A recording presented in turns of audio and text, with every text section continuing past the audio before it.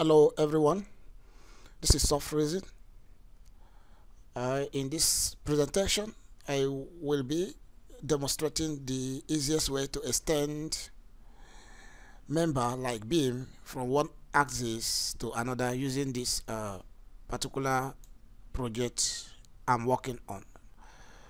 Alright, so stay tuned, like the lesson and subscribe if you are yet to subscribe. This is an hotel complex. Alright, so actually the design is in progress, so let's straight away go into the presentation.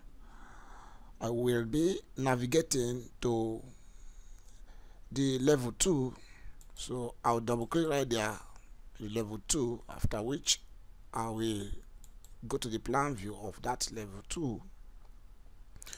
And so here we have beams right the way. The beam connected, this particular beam connected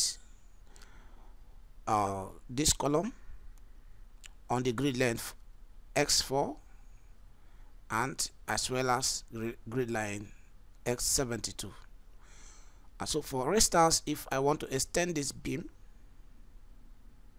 to this grid line, that is what we want to be considering in this lesson: how to extend a beam from one grid line to another successfully.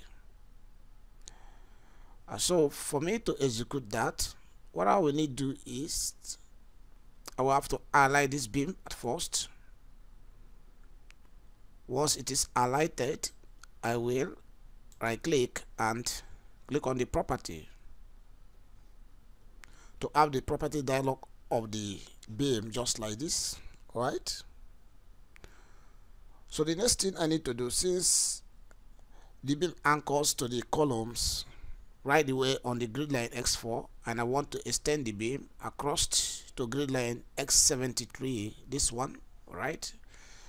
So I will click on the x4 right away in the property dialog, the beam property dialog.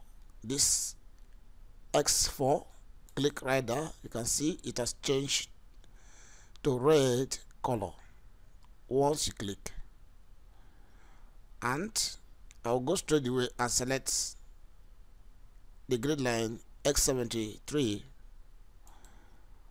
Alright, so once I select that, you can see the changes right away. Originally here was x4, now it has changed to x73. So I won't make that change effective. What you just need to do is to click on the update. Once you update it the first time, update it the second time, update it the third time, you can see the beam has been extended through this column on grid line x4 to grid line x73. So this is the fastest way for you to extend your beam member during your modeling of your reinforced concrete and as well as steel structures. Okay, this structure is actually an hotel complex, right? So for you to understand the nitty-gritty of Protastructure and how to model complex structure very well, you can't